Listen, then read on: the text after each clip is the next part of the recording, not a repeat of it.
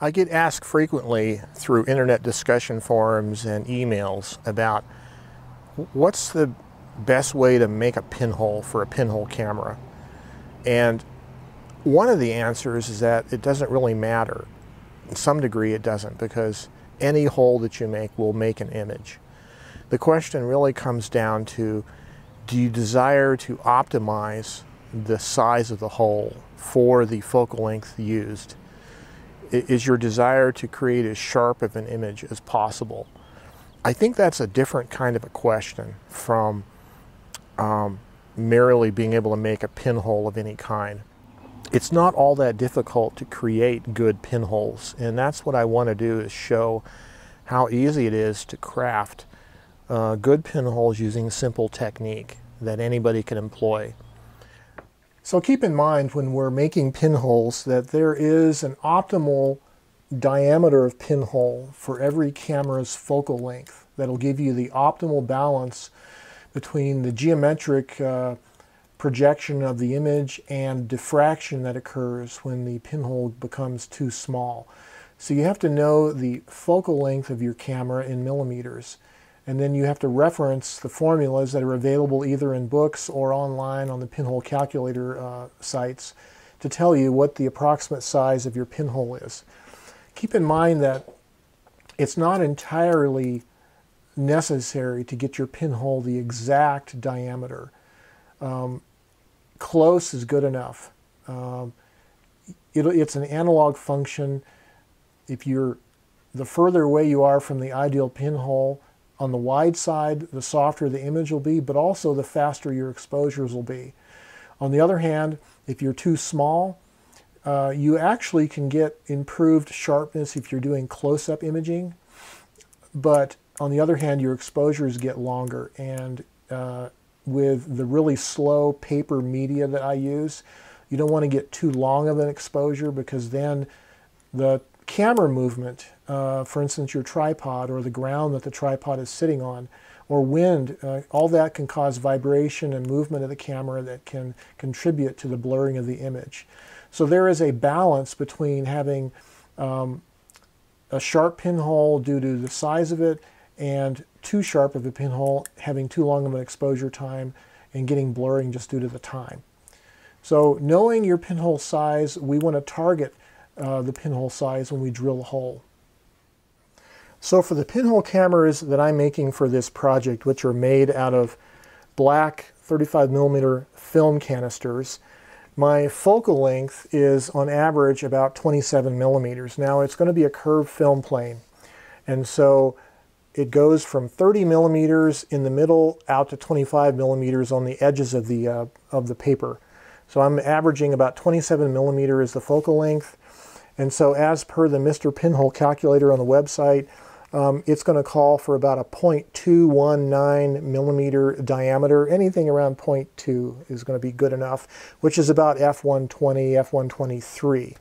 So if you take the 0.219 and invert it, it's going to be 4.5 diameters approximately, is how we're going to measure that pinhole diameter. In other words, we're going to use our millimeter scale, and we're going to hold the piece of brass up against the back of the millimeter scale so the pinhole is peeking out along those graduation marks. And using our magnifying loupe, we're going to measure how many diameters I can fit between two of those millimeter marks. And that's how we're going to measure the size of the pinhole. So to make our pinholes, we're of course going to need our little piece of brass that we've marked with the center line in it. We're going to need our piece of 600 grit emery paper. We're going to need our sewing needle mounted to a little wooden dowel as a handle. And we're going to need a metal scale that is calibrated in millimeters. And of course, we're going to need a loupe, magnifying loupe. This is like a slide view or negative viewer kind of magnifying loupe. Works pretty good. So with those tools, we should be able to make our pinhole. Well, I start with this 2 mil thick sheet brass. That's not 2 millimeters, that's 2 mils, 2 1/1000ths of an inch. and I want to make 3/4 inch squares for my pinholes. I have this paper cutter, and this metal edge along the paper cutter happens to be 3/4 of an inch wide. So I'm able to put the sheet metal along the edge, stabilize it with a straight edge so it doesn't slip, and keeping your fingers out of the way, you make a 3/4 inch wide strip of brass. Then you can take each piece of that and make 3/4 inch squares of brass for our pinholes. So then I take a set of sewing needles, and I choose one of the smaller size needles, and I mount it into the end of a wooden dowel, and that makes a little tool that I can use to manipulate the needle, for making my pinholes.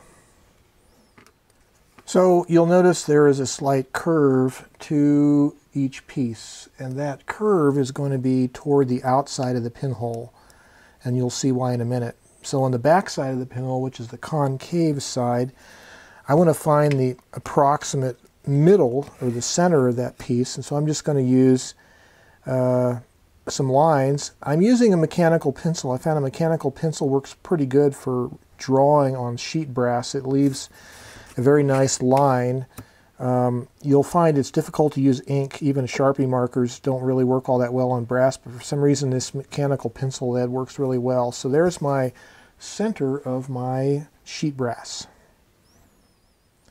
Okay, so I'm going to press the needle against the middle of the X that I've made, and I'm going to rotate the needle back and forth against a fairly medium soft surface, and I want to rotate it until I make a dimple and a very small hole in the brass. So this is the dimple side, which is the front side of the pinhole, and you can see that we have some burrs sticking out along the edge of the pinhole there. Now what we're going to want to do is we're going to want to sand down those burrs.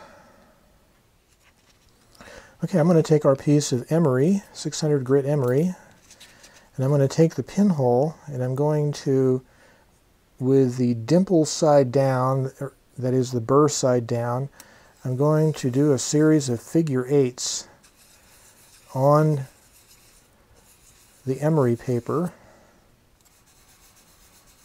And you can maybe see that I'm making a little figure eight marks on the paper itself. So this is the dimple side up, and we've now sanded down all of the burrs around the pinhole so it looks smooth. Now we're going to give it an initial measurement.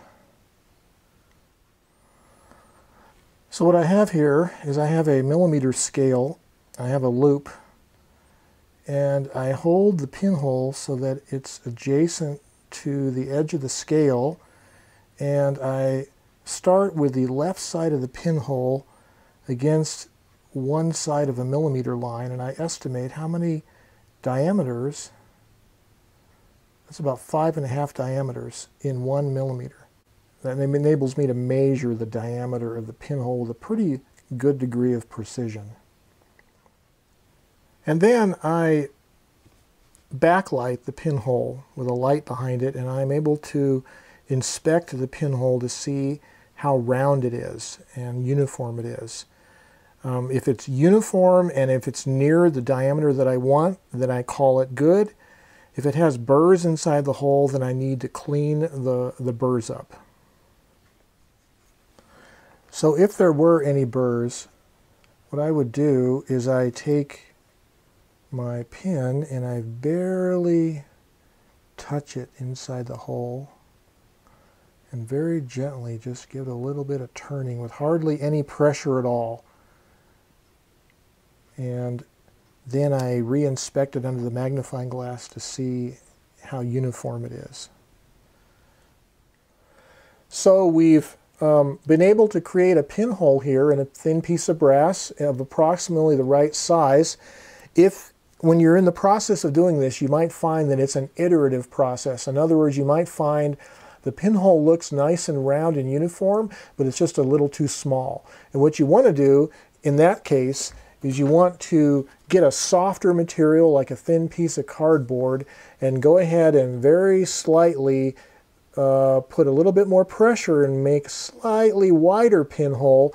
Again, after doing that, you're going to want to sand down the burrs on the front side of the pinhole with your emery paper, and then you're going to want to inspect it under the magnifying glass for any burrs, and if it's non-uniform, of course, you're going to want to clean the pinhole out very softly, putting the needle in from the front side, and then re-sanding sometimes helps on the emery. It's an iterative process as you make the hole slightly wider to approach the ideal size you want and getting it nice and round and uniform.